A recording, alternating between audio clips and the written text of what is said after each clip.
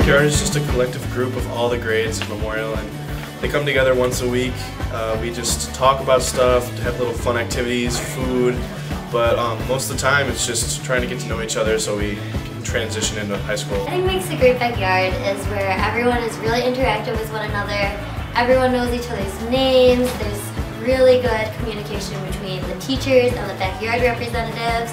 Backyard is a place where you're allowed the freedom to meet people totally different than yourself. For most people, they want to go to a room where they have friends and they have a teacher who is willing to let them take a break from school and just kind of hang out for half an hour. I think a good backyard is put together by everyone participating and everyone wanting to try new things and work towards the backyard being better. So you meet people you haven't grown up with that come from different neighborhoods, or different ages. It's a free time where you are allowed to just have good, meaningful conversations. I think what makes a great backyard is just everyone coming together from all grades and working together.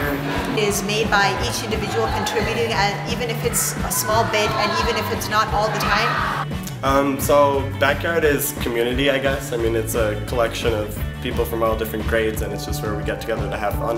It's a place for any student at our school to learn and grow with other students in different classes. And each backyard is special in its own way because they have their own leaders and they have their own students.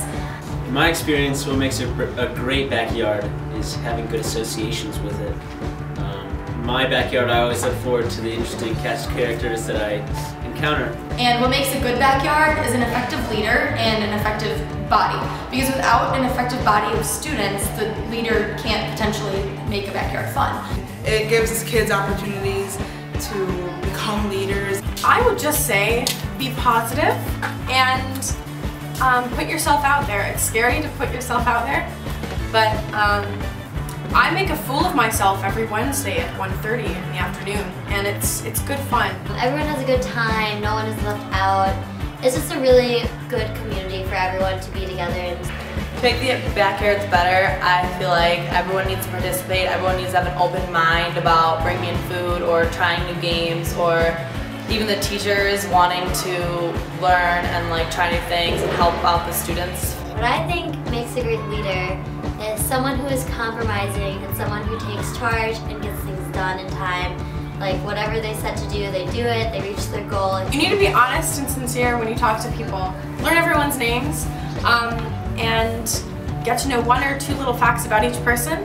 Then they'll listen to you. The original grant was brought about so that kids would be able to build some relationships.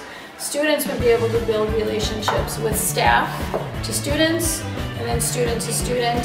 So why are you guys signing up for this strange thing called student government? Why do you want to be a backyard rep? Because it's really awesome. Really? It's awesome. It's super cool. Okay. We have a lot of fun. I want to be a backyard representative because you meet more people, you get involved in the school, and, well, not only that, but you also know what's going on in school, and because it looks good on your college transcript. I want to be a leader and help people out and try to get people involved in the backyard process and stuff. And the idea behind this too is that students would also have a voice, so they could voice anything that they wanted to do, anything they want to talk about. It runs the gambit, and then their backyard representatives could take that back to student government, and then that's where the voice would be shared.